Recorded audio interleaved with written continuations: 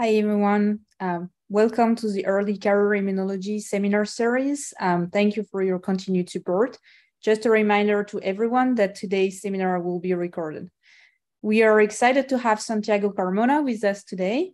Santiago obtained his PhD in biotechnology in 2015 from the University of San Martin in Buenos Aires, Argentina, where he pioneered the application of peptide macroarrays to characterize pathogen-specific antibody repertoires, leading to improved diagnosis for Chagas disease. Part of his doctoral studies were conducted at the Technical University of Denmark and at La Jolla Institute USA as a Fulbright Fellow. In 2016, he joined the University of Lausanne in Switzerland as a postdoc to study immune cell diversity in zebrafish. In 2019, Santiago established his research group at the Ludwig Institute for Cancer Research and part of the Swiss Institute of Bioinformatics.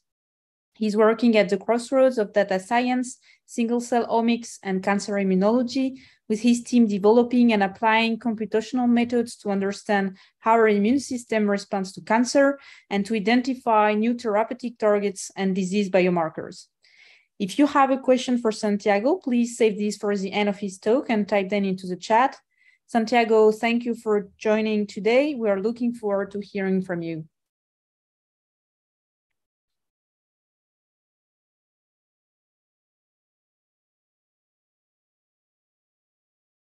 I don't hear you, Santiago. I'm sorry.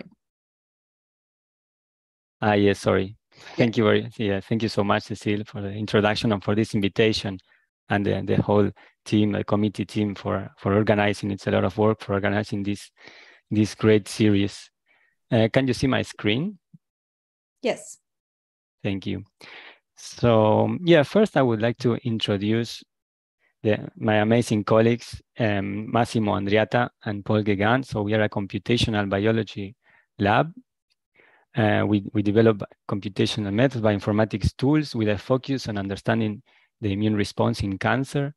We are located in Lausanne. It's a beautiful city in Switzerland by the Lake of Geneva or Lake Léman. With we can see the Swiss Alps, and we are located in this Agora. It's a new research center. It's called Agora Cancer Research Center. And so if you don't know about it, so this institute gathers basic and clinician scientists with a focus on cancer research. So you might recognize some of the faces.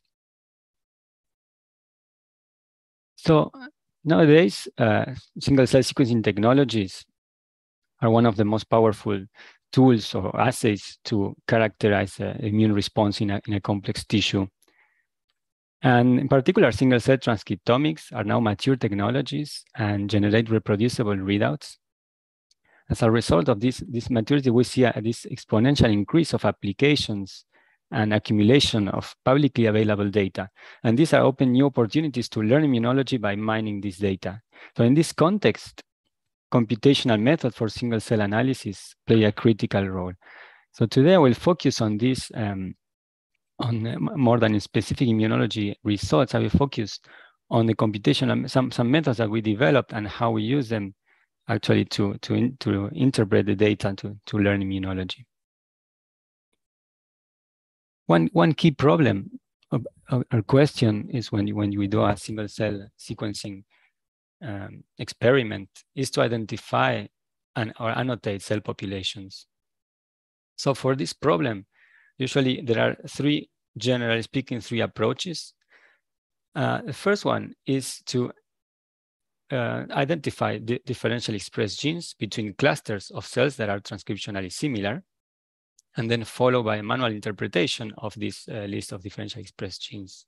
A second approach, more targeted, is to evaluate predefined marker genes or gene signatures based on prior information that we have, for instance, for this specific tissue. And a third one is to use automatic cell classifiers.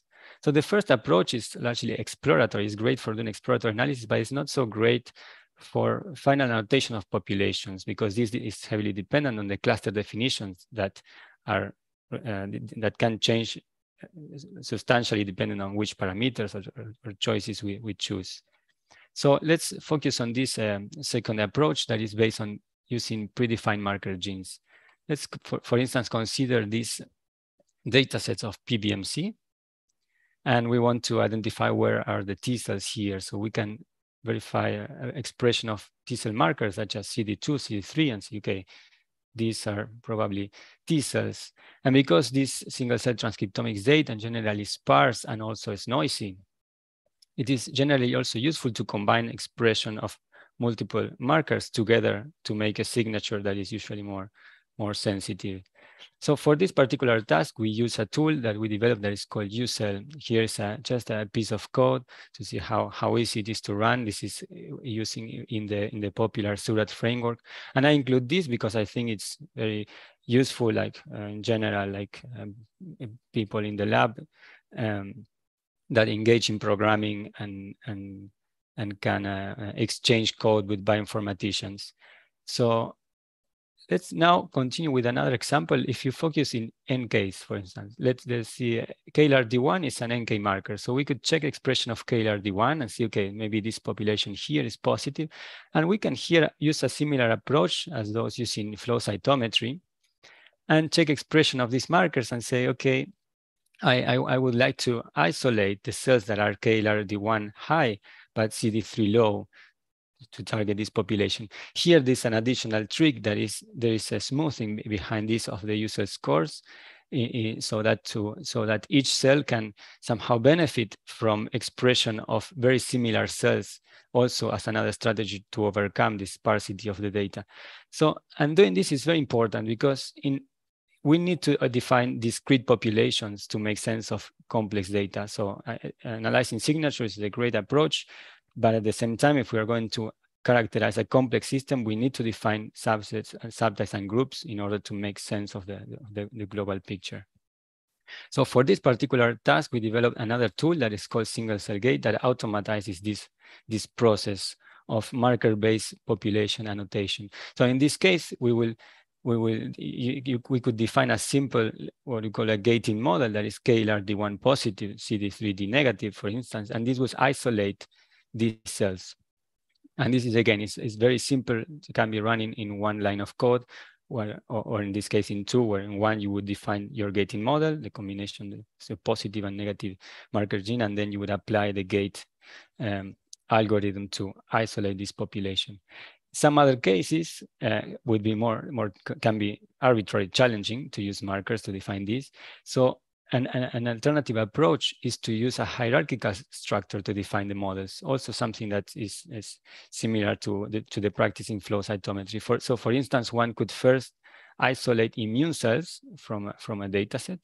At a second level, only focusing subsetting first this compartment, isolating the lymphoid compartment. Let's say here we're using specific markers at each level. At a third level, for instance, a pan-B cell isolation, and finally, let's say a plasma cell. So in this way, we could reach with a very high precision to this isolation of plasma cells. We could also have done it in one level, but in this case is to explain how we could do this in a more sensitive way. And also this package comes already, this tool comes with predefined gating models. So for out of the box multi-class annotation. And we did a small comparison with other tools, and this way of classifying outperform other state-of-the-art classifiers. And this, more importantly, this is a transparent and reproducible cell type annotation strategy using marker genes.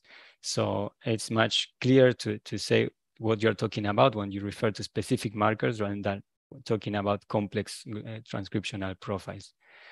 So what I told you up to here is that broad cell types can be consistently defined, for instance, using marker genes and using tools such as single cell gate. But obviously, at a high granularity, things can get more complicated. So this is an example of a data set that is composed of, this is human tumor infiltrating lymphocyte from lung tumors. And here at this level of resolution, we see that in addition to these cell types, there are continuous differentiation states, like intermediate or transitional states that are possible because at this level we can observe plasticity. And there are also transient gene programs, for instance, cell division or response to interferons tend to be strong programs that express very, very strongly in a transcriptional profiles. And also at this higher resolution, batch effects and choice of parameters also have a stronger impact and start to confound more strongly the cell-specific signals, the cell type-specific signals. So as a result of this, in general, this results in largely subjective and time-consuming annotations. And at a more macro level, this results in annotations being inconsistent across studies. So it's nowadays it's very challenging to know in different studies and papers what are we talking about, because we come in the definition of different immune cell populations, even just here talking about T cells, become challenging, and there is not a consistent system to organize them. So to try to solve this problem, we implemented an approach that it's a reference-based approach, where the idea is that first we build a curated map, and then we use it as a reference to interpret other data set in this consistent system of coordinates. And this has two let's say, outputs. Like one is the automatic classification. So we would get a label for cells in a data set. But so this, in this sense, this could be operate as a classifier. But as we see, this also enables another kind of analysis, that is to directly compare the query cells, the cells in a new data set in the context of the reference. So I will show you with some examples about what this is about. So for instance, consider this is a reference that we build. These are mouse TILs. We have here different subtypes. Now we are not going into the details, but now we want to use this reference map to interpret an external data set. Let's say these tumor-specific CD8 TILs from another study, in this case from Miller and colleagues. And so now we can take this data and use this tool that is called projectiles to now embed this new data into our reference map. And we can see now here in black and in these contour lines of high density cells where these cells have been projected. How this, and this actually, this projection is not only here we see let's say a low dimensional representation, this is a UMAP, but this actually, the embedding also happens in the high dimensional space. And then we can also check how the profiles of the projected cells in this area of what we call here the terminally exhausted CD8 TILs, how they compare to the reference. So here in yellow is the projected cells. These are the tumor-specific tetramer isolated cells compared to the ones in black that are part of our reference. We can also now go back to some of the studies, human studies I showed before, and now we can take, for instance, different clusters of for instance, this study here. These are, I think it's basal cell carcinoma from Yost and colleagues. And we can project each of these into our reference map to see how these relate to the cells that we know in our map. So for instance, we can take this exhausted cluster and project it into our map and see, okay, we have a good correspondence here, again, with what the authors here annotated as exhausted cells with what we found in our map. And we can again compare the reference profiles. In this case, it's just a selection of important marker genes, but obviously we could look at any of these genes. And we can do the same for the others. For instance, these T follicular helper cells, or this cluster that was called effector memory that again matched to this effector memory in mouse. And we can also see cases where, as this one, of this cluster of what has been called activated T cells, that in fact what we found is that it's highly heterogeneous and match at least to two populations. So it can also identify other sources of variation that are not necessarily, or clustering that is not necessarily associated with the phenotype. So about this projection of human and mouse data, we did a global analysis and projecting a large number of patients and mouse data sets into the map. And what we found is that transcriptional profiles of these subtypes cluster of these cells clustered by subtype and not by the cancer type of species, meaning that these major TIL subtypes are largely conserved between human and mouse. What I will do now is to go a bit, show some examples, more in-depth analysis of a reference-based approach. And in this case, I'm going to use as an example the LCMV model. This is one of the most studied models for T-cell responses, so it's a good place to find where there is more light. In this case, there are two main strains of the virus that are used: the Armstrong strain that produces an acute infection that will be naturally resolved, and then there is a clone 13 strain that will establish a chronic infection. And then we generated maps for both CD8 T-cell response and CD4 T-cell response of virus-specific using tetramer with this LCMV epitopes. So now we're going again to use this as an example of the kind of analysis we can do, and we will do it with the CD4 T-cell response. So for this project, this was a very nice collaboration with Thomas Chuchi that was at the University of Rochester, and he isolated virus-specific CD4 T cells from the two infection models, the acute and the chronic, at different time points, and generated single-cell RNA-seq paired with TCR sequencing. Here today, I will not talk about the results of the TCR sequencing analysis, partly what is the association of a clonotype and differentiation. But this is published work, so if you're interested, you can check it there. So now what we're going to do is to focus on the T-cell diversity and how to use this to interpret additional data sets, as I mentioned. So this is a transcriptional map that we build based on LCMV specific cells from both acute and chronic infection at different time points. So we are not again going into the details here. But the three major or most abundant populations are these Th1 effector cells, T follicular helpers, and central memory. And there are very clear temporal patterns. As you can see here, for instance, in an early acute time point, basically you have mostly the populations are dominated by Th1 cells, T follicular helpers, and central memory precursor cells.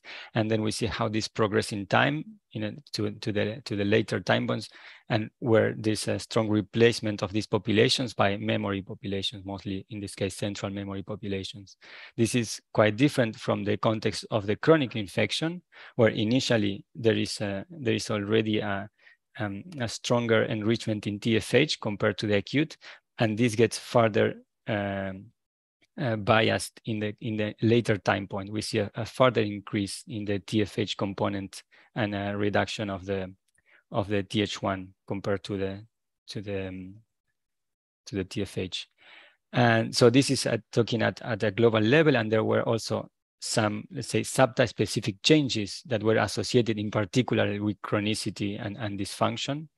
If you're interested, you can check the publication. But again, what you're going to do now is to use this as a reference to see how we can interpret external data now that we generated these reference subtypes states. So this is one interesting example to try to interpret the impact of immunotherapies on CD4 T cells. This is a very nice study from Laura Snell and colleagues from a recent publication, Nature Immunology, where they treated chronically infected mice with anti-PD-L1. So what we're going to do now is to project the data from the two conditions in our map to see how we can interpret these results. So in this case, there was a clear pattern where we see that compared to the isotype control, the anti-PD-L1 treatment induced a shift from TFH to Th1. This is in line with the observations in the paper. And also importantly, what we can see is how well the profiles of the projected data match with those of the reference. And here again, this is a place where we can also ask what are the differences within each. Once we have control for the major variation, the different subtypes, we can then ask more detailed questions of more subtype specific changes. I mean, this you can check also in the publication.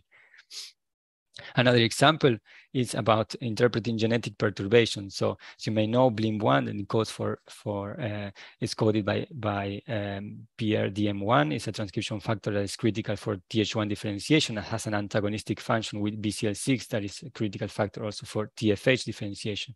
So in this case, Thomas and colleagues, they generated this activation in induced depletion constructions of these transcription factors, and they generated, they sequenced these cells at day 7 after infection.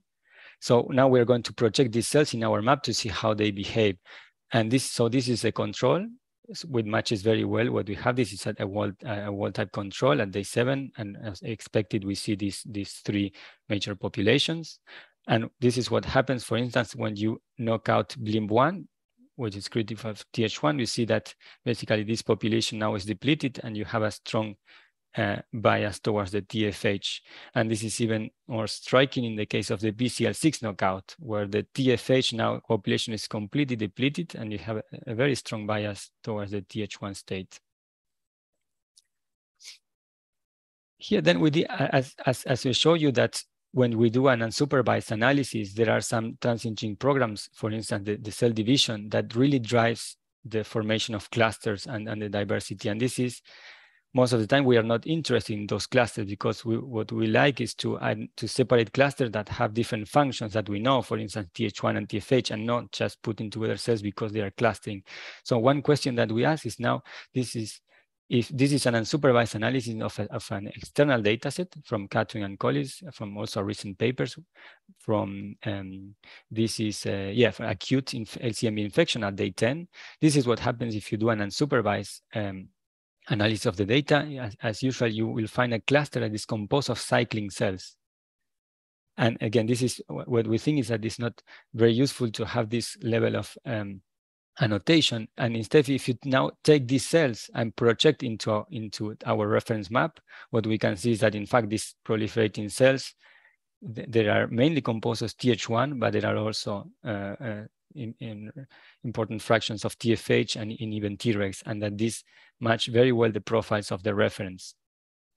So by having a robust reference, you can project data cells that, even though they are expressing some specific programs, they can be, let's say, sorted or annotated according to the subtype, irrespective of this program, that can be then analyzed, as we can see here, for instance, expression of MK67 at a downstream part of the analysis. Next, something I don't mention is that our reference was built completely from spleen, from CD4 T cells taken from spleen, and there are obviously a lot of diversity that is not present in the spleen. So in this case, we try to assess how we can use, if it could explain this map built from T cells from spleen, explain diversity in other tissues.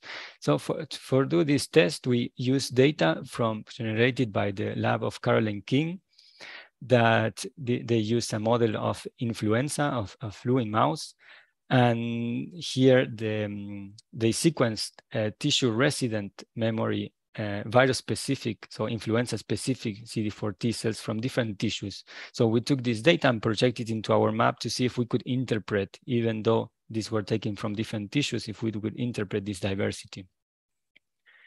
So these are the result of the projection. So these are 3 different time points at day 9, 14, 30 from lymph node, and this from lung. And by doing this projection and classification, what we could see is that in the lymph node, we see this strong enrichment in TFH populations that is relatively stable in time, whereas in the lung, there is a strong shift from initial time point of where there was a strong enrichment in a Th1 population that is typical from non-lymphoid tissues. That changes actually into a TFH population in the lung. And this is super interesting, and is part of the results that the findings that they describe in their paper about the T resident helper cells that promote humoral responses in the lung. And even though these are cells that can be classified in these different subtypes, there are also some tissue-specific signals. So this is a tissue residency signature that they have identified in their paper. And here we can verify that this signature, for instance, CREM is one of these transcription factors that is specific of this lung that is upregulated irrespective of the subtype. So that this is very interesting because it means that there are some programs such as specific tissue assay programs that can be activated on top of the let's say subtype defining programs, and that these kind of analysis help us to separate these different source of signals. And then we did another experiment that is now that if we know that a particular cell state is not present in our reference, how can we deal with this problem? So in this case, we tried to use our reference map that was for virus-specific T cells to interpret another system, in this case, a tumoral system. So what we did is to project tumor-specific CD4 T cells into the virus-specific reference map. This is also data that has been generated by Thomas Tucci in University of Rochester, and he isolated GP66 specific CD4 T cells, isolated from tumors and from draining lymph nodes, from MC38 expressing GP66 epitope. And here what we could see by projecting this into the reference map is that the lymph nodes, we observe a large fraction of T follicular helpers and of Tregs. Well, in the tumor, we observe a larger fraction of Tregs and also a fraction of cells that are not predicted as Th1. However, when we check the profiles, the gene expression profiles, we already see that, for instance, the Th1 effector is losing an important gene, CCL5 expression. So we look more into details. One thing that is very nice that we can do in this kind of analysis, that now we can compare, for instance, the tumor T helper and the tumor cells that projected in this area with those of the viral infection for the reference map. And we can see which genes are discriminant between them. So we see that CCL5 indeed is differentially expressed, associated in the viral, but not in the tumor. But we also see here a strong enrichment in Th2 genes, for instance, IL5, 13, CCR8, etc. Meaning that this is suggesting that this tumor-specific intratumoral CD4 T cell state has a shift toward Th2 function compared to the viral case. And another way to look into this from let's say the reference-based analysis is that now we can because now the query cells, the tumor cells and the reference are in the same space. So now we can analyze them together, and we can, for instance, redo the clustering and redo the dimensionality reduction. And if we do this, what we can say, in fact, is that this cluster of tumor Th2-like cells emerge as a separate cluster. So this is also a way of how we can evolve a reference map from one initial condition, how we can evolve it to include additional variation that was not initially present. In any case, this identifying what is new and it was not what is novel in terms of cellular states is a challenging problem. So there's no say an easy solution, and we have a number of metrics and diagnostics that we use to address this, or some tools that we give to the researcher to decide to what extent a projected population is novel or is already well interpreted. So I mentioned already 3 of them, and there's also the classifier confidence that give you a score that can be useful, and also state silhouette coefficient these are implemented in the projected pipeline, and this all together can give you a good idea about the novelty or agreement of a projected cells into the map. So as I have shown you, we say that signature scoring is a very useful approach to measure these signals, and here we use at our tool called UCell. And for automatic classifier, we could use, whenever possible, it's better to use a marker base because this is very transparent and clear. However, in more challenging problems and more subtle signals, a reference-based approach can be more convenient. So again, here I include a line of code that can be very straightforward to run from a Surat object to run projectiles analysis, selecting the reference where you want to make the projection. And here you will find many tutorials that hopefully can help you if you're planning to run this analysis with many examples. And also, well, you can always reach out for specific help. So one important thing that this automatic classification, either marker-based or reference map-based, is that it enables, as I mentioned, to start mining the large amount of data that is publicly available.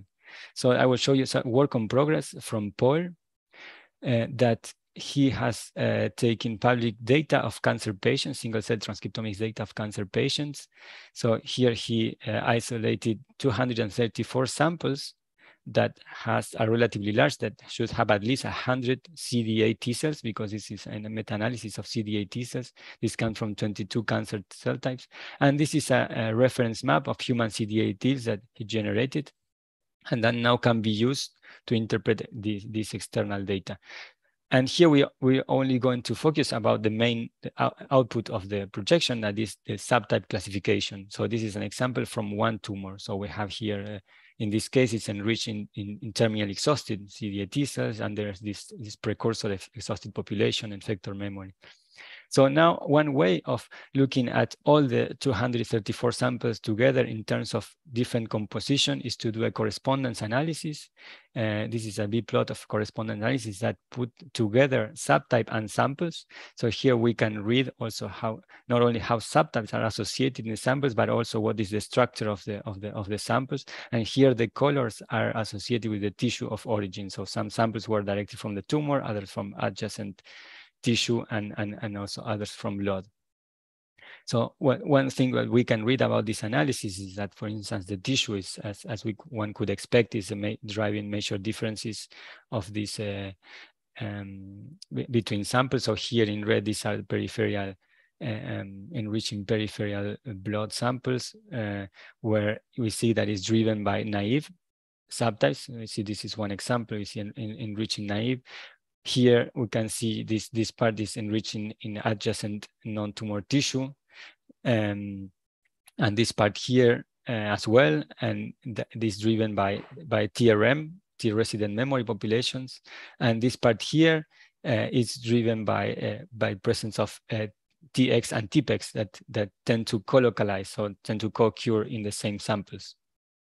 And this is at the global level of tissue. Now we can also look at different cancer types, and we see very interesting patterns. For instance, some cancer types, such as lung cancer, they are distributed in all the landscape of CD8 T cell composition, where others have very specific patterns. For instance, melanoma samples are enriched in the TX and TPEX region, where pancreatic cancers tend to be enriched in tissue resident memory, and acute myeloid leukemia, because these are taken from bone marrow, these are enriched in naive population. So these are just to give you an example of the kind of analysis that having this automated and consistent annotation of cell types allows us to do. And finally, I wanted to just say some final words about how to build a reference map, because I show you now all the benefits of using a reference map, but unless you will find useful the maps that we have generated for CD8, CD4 T cells in viral infection and tumors, and one can define maps for any specific subtype. So other maps we are working on now are for different myeloid populations. So here's just a few words about the process of building a reference map. So three main components of these critical components are, first, the curation of the data, so cells, QC, harmonization of the gene names, or the normalization of the gene expression and of the metadata. And then about data integration, because here we have one map that is usually composed of cells coming from different studies. So here data integration is a critical problem. And finally, the expert annotation of the populations. So about data integration, that is a critical step. Basically, what we want is to go from a situation like this one, where we see that cells really are separated by dataset or study. And here, so this is this different dataset, and here this is annotated in each dataset separately, different subtypes. What we want is a situation such as like this, where now cells are clustered by the phenotype and not by the study where they come from. So and we developed a tool that was specifically designed for a situation where the different datasets have a very large unbalance of cell classes, because this is in our experience, this is while we want to make a map for immune cells, this is what it happens. A different dataset will have very large differences between the subtype composition with sometimes very little overlap between them. So this is a method that we published some time ago that is called STACAS, that again performs accurate integrations, particularly and especially designed for datasets that have a large cell type unbalance. And now we are exploring the use of prior knowledge to guide data integration, because most of the time we already know a lot about the cells we want to integrate. So this is just a very simple example. So these are all T cells from different samples. And this is, instead of just doing a completely unsupervised integration of these different data sets, we could provide some basic information, such as saying usually in this system, in the periphery, T cells are either CD4 or CD8. So we could provide, for instance, using a single cell gate classification in two groups. And then we can use this information also to help guide the data integration. So this is a new version that is already available that can be used to do this semi-supervised integration. And also, how can this be? This is just a line of code to how to run it. So basically, it's again can be run in one line. So you provide your list of objects with all the datasets you want to integrate, and then the labels corresponding to the prior knowledge. So again, this can be as simple as this does not need to be a complete annotation, but whatever information you have available can help the integration process. And an important thing here is also how to measure the quality of the integration. And this can be a challenging problem. And here I'm just showing two parameters that we can look at to evaluate quantitatively this. And one is the dataset mixing. So this is a magnitude that we would like to maximize. This, in particular, we measure this for each cell type independently. We want that for each cell type, different datasets are all mixed with each other. And the other metric that we are going to look at is the cell type mixing, and this is something that we want to avoid. We don't want that a process will bring together cells from different types. And usually, in this corner here is the starting point, the uncorrected data, which usually has a very low dataset mixing because cells are really separated by dataset, and usually also a relatively low cell type mixing because these are separated by study, and within each study cell types are separated. So here in this space, we could interpret this as the original uncorrected part, and then this would be the desirable or the good region where we kept the cell type mixing low but increased the dataset mixing. And this would be an area of overcorrection where we have mixed the dataset, but at the same time we have mixed the cell types, which we don't want to do. So in this case, what we use this to compare how the different approaches can help us move in this space. So in this case, for instance, with this, what we observe is that integration with Surat CCA and Harmony did in this case an overcorrection. You can see here that different cell types start to be a bit mixed. Instead, here the STACAS, the unsupervised version, did a better job and separated better the populations. But more importantly, what we could see is how the introduction of prior knowledge affects this magnitude. So just by inputting the CD4, CD8 information, this moves a bit down. So meaning that the cell type mixing is improved. So it's even better the correction, and you already see even visually in a UMAP, you can see the better separation. And this gets further improved when you use prior information for all the subtypes. So the final thing I wanted to show is that to tell you about this portal that is called Spica, that is a graphical user interface to run basic reference-based analysis. So I think ideally is to do the things to have the full control, is to do it in our pipeline, but this can be very useful to run a quick analysis. So this allows you to explore the limited number of reference maps that we have available, that we are planning to expand with all the ones that we are generating, and hopefully also from others that would like to contribute to these reference maps. And then you can also browse all the data that we have projected to this reference map. And finally, you can in a private session analyze your data again for the reference map that we have already pre-generated. And with this, I would just have a few take-home messages about the tools. The first one is that marker-based classification with single-cell gate is a flexible and reproducible approach to annotate broad cell populations. Second is at a high granularity, projection into expert-curated reference maps. For instance, using projectiles is a powerful approach to classify cells and also to interpret in more advanced ways this data in context. And here I focus on T cell, but this is equally valid for any other cell type. Then that to build reference maps from in particular from heterogeneous data sets, STACAS performs an accurate data integration and can also benefit from prior knowledge that usually it is available. And finally, that robust computational methods enable meta-analysis of community single-cell data. And I think this is a very exciting possibility that now we have to learn a lot from all the generated data. And we think it's very important that we can share the data and reproducible code.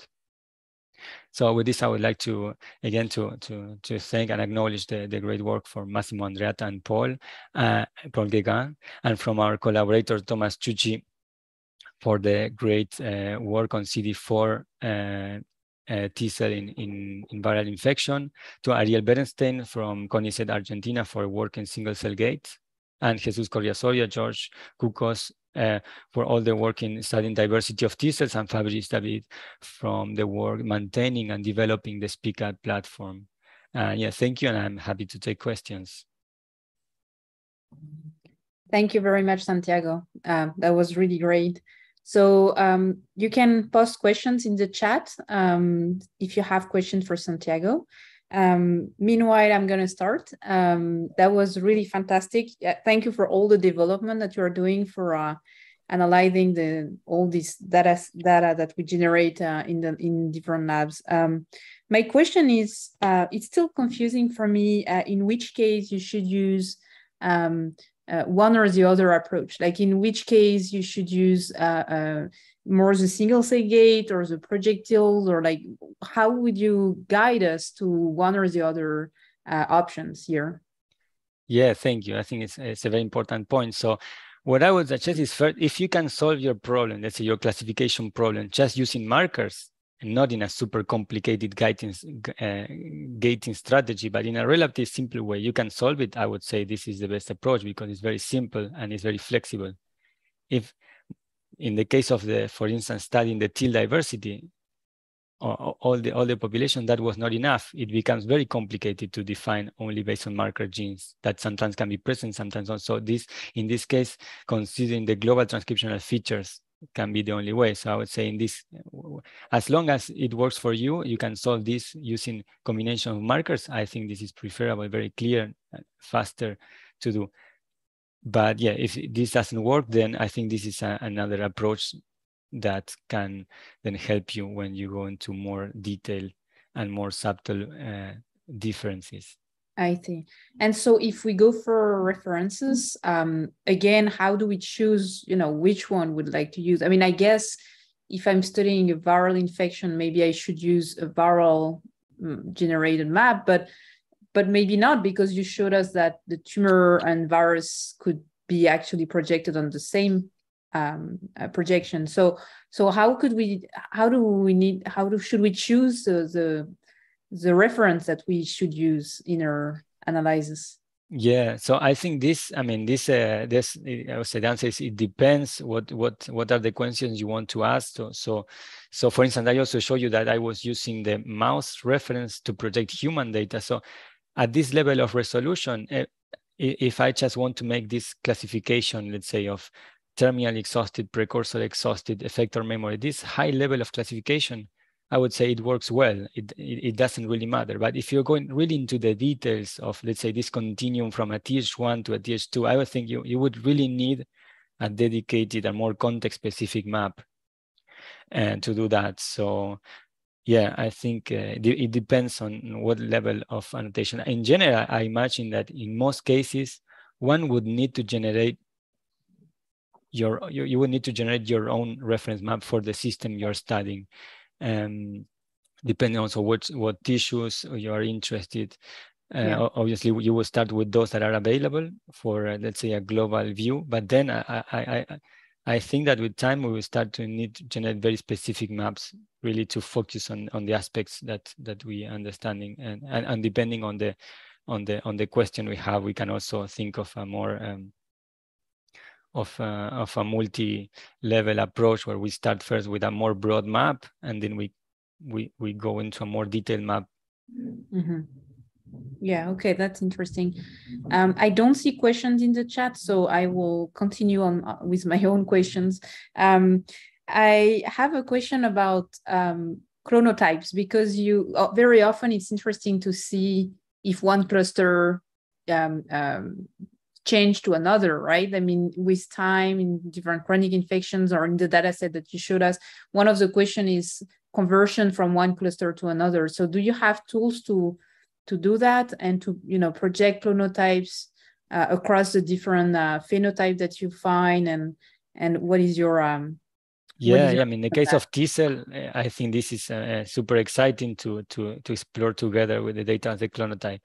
So for this, we use a tool that is single cell repertoire, that's developed by Nick Borcherding in Washington University, and we interface in our tool. We interface with this tool. So in our GitHub repository, we have some examples where we show how to combine these tools to make a clonotype combine with projectiles analysis. Mm-hmm. So we did actually that for the analysis of CD4, showing mainly that actually most of the clonotypes did not have a preference for either Th1 or TFH. Like more than 90% of the clonotypes were distributed as randomly between the two, and there were some clonotypes that showed a preference. And this can be, the code for that is available. So there are very good tools to combine the two things. Let's say you could take each clonotype at a time and focus after the projection where it go and how it is, and on what is and measure the bias. Is it biased towards one phenotype, or is it distributed as expected from the baseline distribution? So these tools are already implemented, and okay, great, fantastic. So we have two questions. Sorry, can I ask a question really quick? Yes, sure. Santiago, thanks for that beautiful talk. So how do you, in terms of data integration in different studies, given probably differences in different versions or platforms and sequencing depth, levels with protein expression combined, how do you, within data integration, how do you compare to that to not allow for certain data sets to sort of bias the overall conclusions in a meta-analysis? Yeah. So here, no, I mean, this is a big challenge. No, data integration is not is not a, let's say, a fully solved problem. So there are many challenges, and that is one of those. First, about the protein, I would say that here I was talking about integration of the transcriptome, right? Like most of the data is transcriptomic, so we are doing the integration of the transcriptomic level. If it's a multi-omics analysis, it can come along with other modalities, but here we are really doing integration at the transcriptomics level. And here I would separate the problem in how to build the reference. So there you need a quite good integration, but to have an accurate map.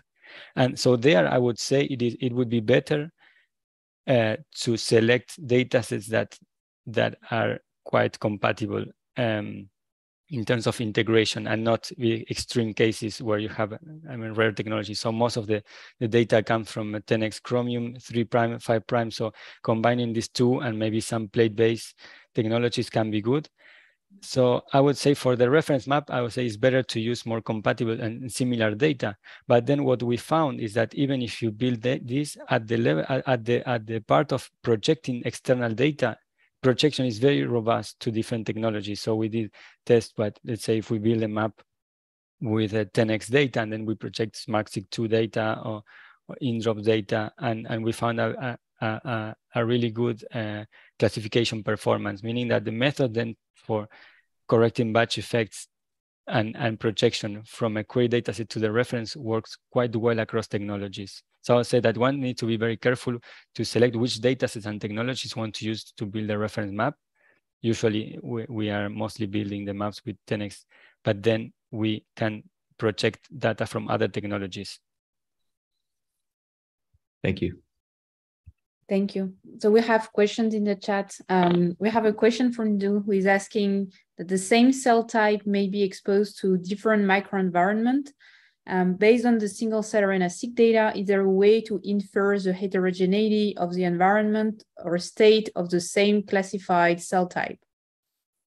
Yeah, this is a great point. And in fact, yeah, this is one of the advantages of doing this, because when you look at an unsupervised analysis, all the signals together, it is hard to know what signals come, let's say, from the environment and stimuli from environment and comes from a, let's say, a subtype specific signal. So by doing this, by first separating by the different, let's say, subtypes more broadly defined subtypes, then we can compare each of them in different conditions, for instance, different tissues. And we did that in the both papers of the TIL map and the CD4 map. For instance, we compare same subtype from different tissues, and then you can see what are the differences. And sometimes the differences can be shared across the subtypes, as I show you this tissue residency program that was present in the lung from both TH1 and TFH, but also sometimes some programs are specific to the subtype. So in the case of CD8, virus-specific CD8 T cells, in a data set that we reanalyzed from the group of Annette Oxenius, what we found is that there were some tissue-specific signals of virus-specific T cells that were associated with certain subtypes, for instance, the TX. So I think, yeah, this is and it's implemented with this discriminant analysis. So these are the very interesting questions that I think are easier now to address. Once we have control for the main variation, then we can ask this also: which cells are cycling in each subtypes, which cells are responding to interferon, which is another very strong signal. Yeah. So this can be like a downstream analysis for gene signatures. Right. Very nice. There is another question from Mohamed Abdelhakim. For the LCMV experiments, were these endogenous tetramer positive GP33, GP66 cells or transgenic P14? Smarta, right? No, these were GP66 tetramer sorted cells. So this was critical to do the TCR analysis, because so these are endogenous responses. So you can see really the diversity of the TCRs. However, for instance, the data that I show you from the paper from Snell, that they did immune PD-L1 blockade, these were Smarta cells that then were projected into the tetramer sorted cells, and we found very nice profiles. So this was also quite nice to see that actually the phenotypes acquired by the Smarta cells were almost indistinguishable from those of the GP66 sorted CD4 T cells. Great, very interesting. Thank you.